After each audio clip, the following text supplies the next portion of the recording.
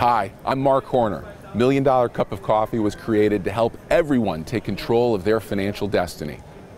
So when someone refers to the PE ratio, what are they talking about? Well, don't let the jargon intimidate you. It's short for price to earnings ratio, and it's just one of many measures used to value the stock market. And like a lot of things in investing, the formula is simple. Take the price at which an investment is trading and divide by the company's earnings. The result is the PE ratio, and that works for both individual stocks and the overall stock market.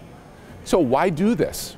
Well, think of the deli counter at your grocery store and imagine trying to select what turkey or cheese to buy without the price per pound information.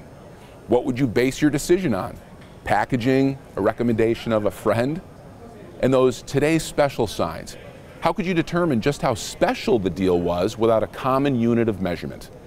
That's all the PE ratio is, a formula to convert individual stock prices to common units of measurement. So instead of price per pound, the PE ratio tells you your price per unit of earnings. Lower PE ratios mean you're paying less for every unit of earnings than higher ratios.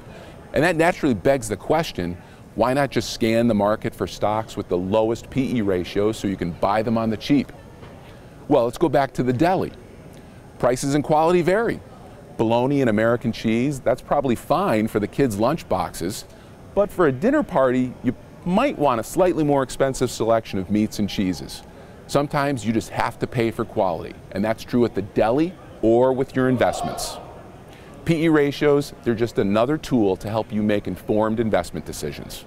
I'm Marc Horner, $1 Million Cup of Coffee.com, and on Twitter at MD Cup of Coffee.